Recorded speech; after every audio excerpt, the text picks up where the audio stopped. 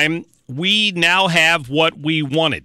We have what we waited for, at least at this talk radio audience waited for, and that was a replacement for Antonin Scalia, whose thought process works like Antonin Scalia, and that is Neil Gorsuch. He was sworn in. He's now an associate justice on the United States Supreme Court. Jared Halpern from Fox News Radio is joining us right now. Jared, how are you? Good. How are you? I'm doing well, thank you. I guess everybody's kind of turning their focus now to those cases that will be argued in front of Judge Gorsuch first, and what we might be expecting to see him rule on the first few cases. Yeah, well, I mean, he personally may not have a big role in writing some of the more major opinions. That sometimes there's a seniority to all of that. But you're right, he's going to start participating right away. In fact, day after tomorrow is a conference of the U.S.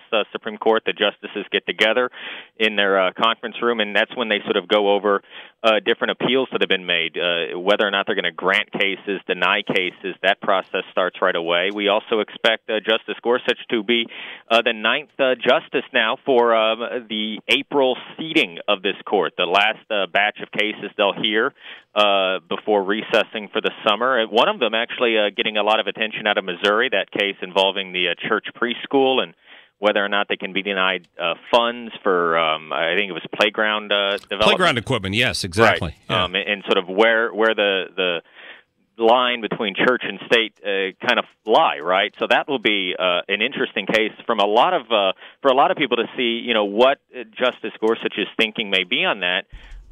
Given that one of the reasons that we're told that he was considered by President Trump, was nominated by President Trump, was his views on some of these religious issues that have come through the appellate court system, including the Hobby Lobby case. Yeah, so just from a technical standpoint, if somebody comes in the middle of a term like this on the Supreme Court, will he be able to vote on arguments that have already been made prior to him arriving there? It's unlikely he would. I don't know if there's any specific rules. Usually it's sort of a general practice. Usually you do not consider cases you did not participate in. Okay. Yeah, I thought it'd be easy enough for him to go back and read the transcripts and rule on it, but I didn't know if that was something they definitely didn't do or if it was just not their normal policy to do things like that. There are also some... You'll recall, actually, when was it Justice Kagan had to recuse herself from an awful lot of the first cases that came up in her term because she had worked as the Solicitor General. And so those are sometimes issues early on for a justice. It probably won't be for Justice Gorsuch since he was an appeals court judge, but it is not uncommon, especially early on, for a Supreme Court justice to have to say, listen, I can't participate in this one. I know there were several issues that came up that were working their way on appeal to the Supreme Court.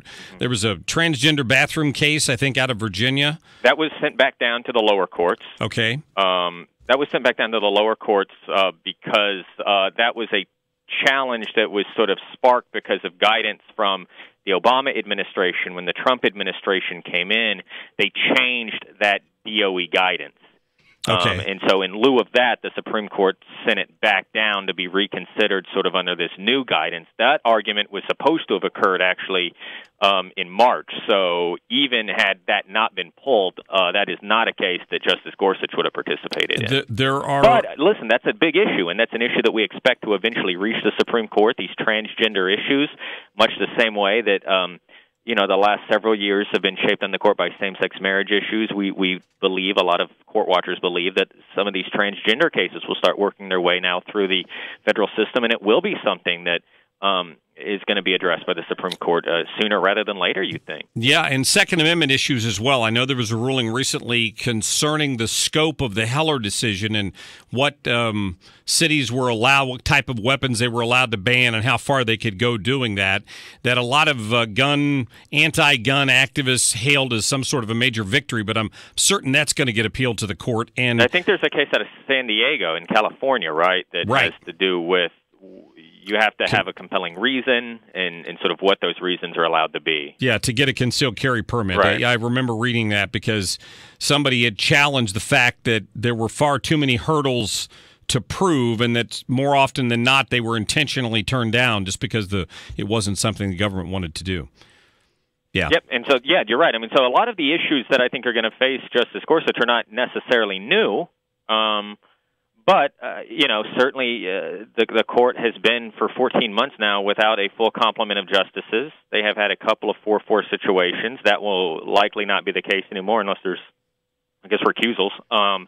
And so I think this will be early to see what kind of justice is Justice Gorsuch. You as a president nominate somebody who you think will sort of have a certain, I think, viewpoint, a certain judicial philosophy. But remember, justices generally serve way longer than the president who nominated them, and sometimes flash some independence, sometimes take issue with cases in a way that maybe are unforeseen, and we will see if Justice Gorsuch has any surprises, I suppose, sooner rather than later. Yeah, we should find out soon.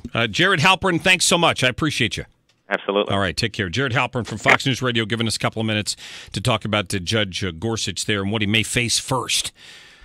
This case out of California, this is going to be important, and let me tell you why. So in 2009, a guy named Edward Peruta, Peruta, sued the San Diego County Sheriff's Department for what he claimed was enforcing an unconstitutional policy that required concealed carry applicants to show good cause for the gun permit. And good cause to them was that somebody had uttered a threat to you and you had reason to believe that your life was at risk. And other than that, they wouldn't issue one. And he thought that was too overbearing. So the case made its way all the way up to the Ninth Circuit Court of Appeals. What do we know about the Ninth Circuit Court of Appeals? Many of their decisions get overturned on appeal. But it did make it up to the Ninth Circuit Court of Appeals. And the judges on that bench ruled that the policy in California does not infringe on a citizen's Second Amendment rights. That's what they ruled in a 7-4 decision.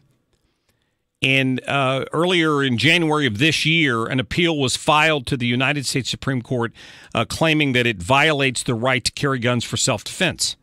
So that's an example of one of the cases that Neil Gorsuch will get to vote on. So that just in time. I mean, he's coming in just in time, and we just have to hope that he's going to vote the way we all hope that he is, and we didn't get another David Souter on our hands. I don't think that we did. I'm just saying we have to. It remains to be seen, but it's bound to be better than anything Hillary Clinton would have given us. Do we know that for sure? Say amen. Thank you.